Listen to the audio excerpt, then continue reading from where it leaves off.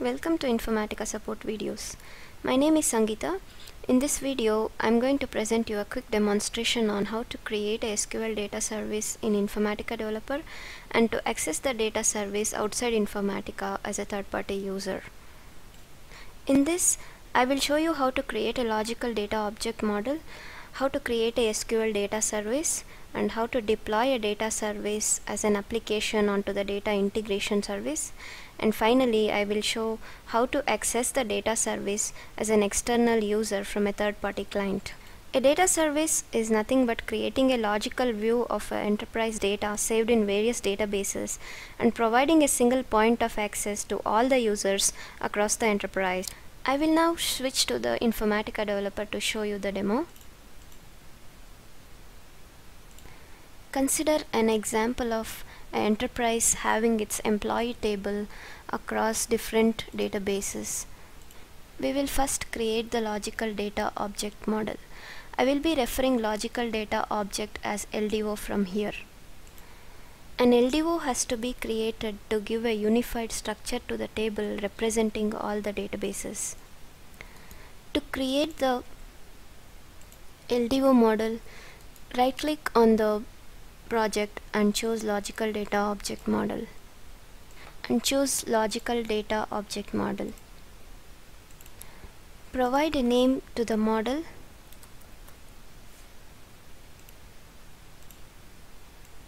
and click next. It will take you to the screen where you can add the logical data objects under the LDO model. Add the physical tables to the logical object model to create the virtual view of the table here. You can choose and select the table you want to add, and you can also grant the access here whether to read, write, or read and write. You need to add the table from different databases here under the same model and then click finish. You can now see that the LDO model has been created and the three objects has been added under that, and it also creates the respective mapping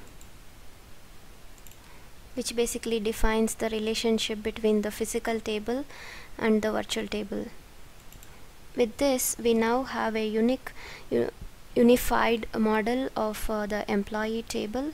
We have a virtual view and a complete view of the model from all the databases.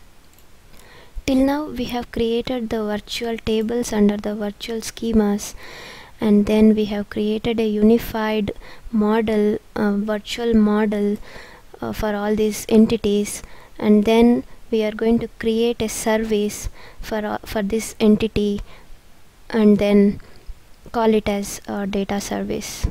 To create a data service, right click on the project, choose data service, choose SQL data service here and name the service.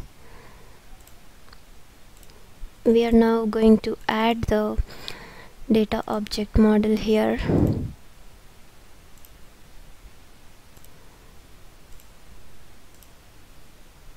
We will now add all the logical entities under the data service, one after the other.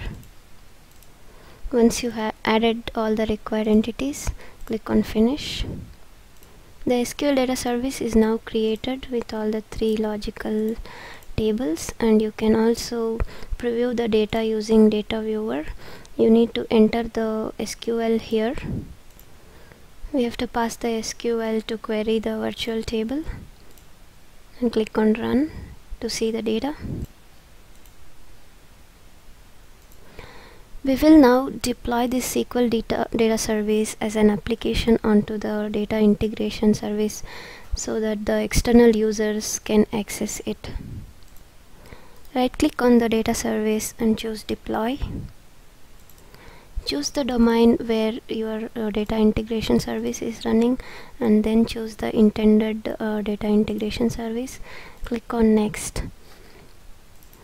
You can choose a name for the application here and click on finish.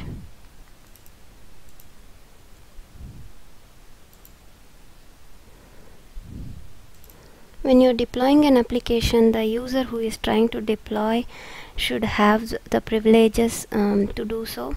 Hence, please check you have necessary privileges. Once you have granted the necessary permissions to the user, you will be able to deploy the application, and you can see the message that the application has been deployed. We will now go to the admin console to check if the application is deployed. In admin console, click on the DIS and the application tabs, and under that you can see the deployed application and the details about the same. If you click on the application here and scroll down in the properties, you will be able to see the endpoint URL for the service. You can share this JDBC connect string with the users who want to access the data service. Customers can use Informatica Developer ODBC drivers to access the data service through third-party clients like MicroStrategy, ClickView or Squirrel Client, etc.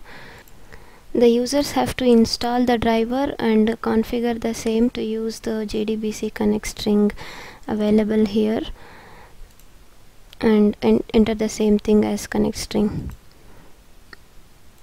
They can also do a test connection from the driver manager.